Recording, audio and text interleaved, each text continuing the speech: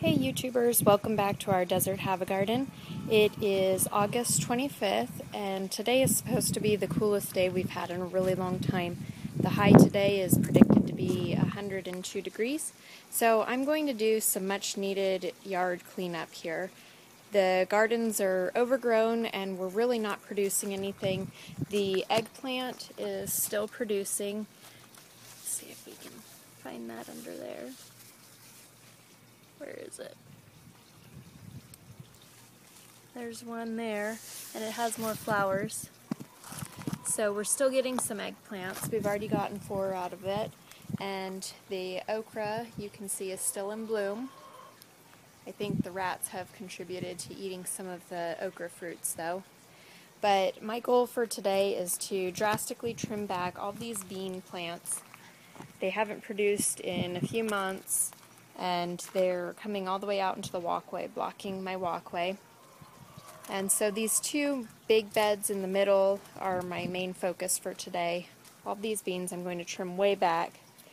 I'm going to leave them though because I'm hoping that they will get a second life and start producing more beans again. But you can see that they are just huge and forest-like here. The tomato plants are still struggling but never produced any fruit. If they look okay, I'm probably going to leave them there in the hopes that in the cooler weather they may begin to produce. In this bed, the tomato plants are all but dead. I'm going to tear those out. Along with the bean plants, they're not looking so well either. But I am going to leave these bell pepper plants. They're Chocolate Beauty bell peppers, and the plants are okay looking still, and I'm hoping that at some point they will produce. There's one more over here. I'll show you what I'm doing here. I got a piece of plywood just to set everything that I trim on so I don't have to scoop it up out of the gravel rocks when I'm done. And I've got a pair of pruners. These aren't my ideal choice. I like a nice sharp pair of pruners, but when other people use them they don't always get put back. So this is our little chicken wire fence around the garden, and this is all of the overgrowth. So what I'm doing is I'm pulling everything back and clipping it at the areas where it comes through the chicken wire.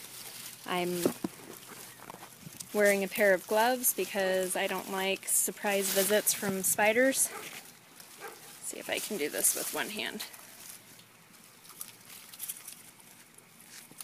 So I'm just cutting these to get them away from the fence and pulling them away. And I'll do this down the whole line.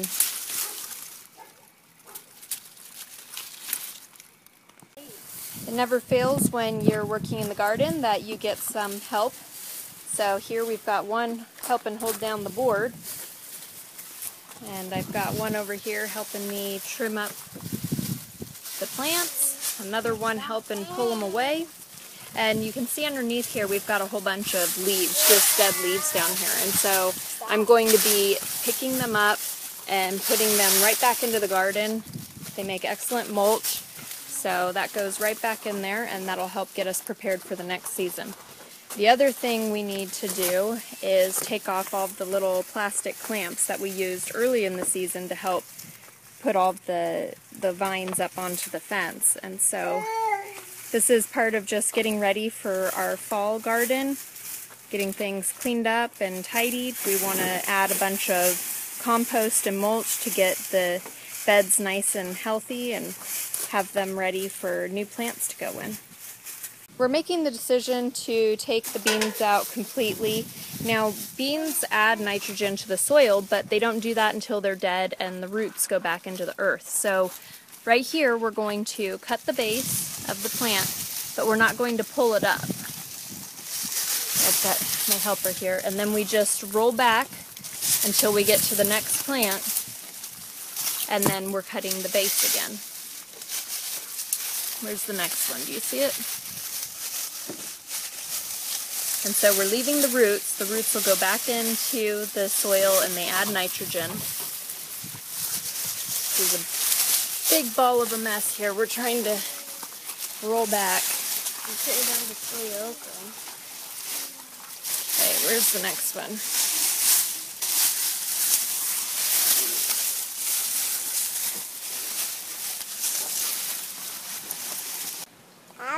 Okay, I got quite a bit done out here. You can see I cleared up a lot of the side, but I still need to pick up more leaves. I'm running short on time, mostly because we have a storm blowing in right now. One of our famous August monsoon storms is coming, so I'm going to have to just work on getting everything braced as much as possible. This is pretty cool. This is the okra. Look how thick that base is there. That's probably 1.5 inches in diameter. That's pretty thick. But you can see it's already leaning in the wind. The wind is starting to pick up pretty well.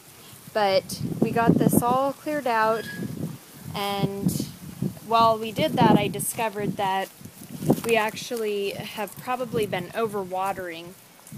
If we clear away the mulch, we've done a good job of keeping the mulch nice and thick. But you can see that this soil down here is really rich, but it's also pretty wet. So, oh, there's an earthworm in there. We always love to see those. But I'm going to come back to watering again. Right now we're watering twice a day, 5 minutes each time, but I'm going to make it once a day, 5 minutes. Let's see over here, this bed is pretty much all cleared out now. So my next steps are to finish pruning the tomato plants that really don't look very good, but I'm going to keep pruning them back, and then I'm going to cut back the water. Next, I'll pull back the mulch and I'll add a whole bunch of compost and then put the mulch back, and we'll be about ready for our fall planting.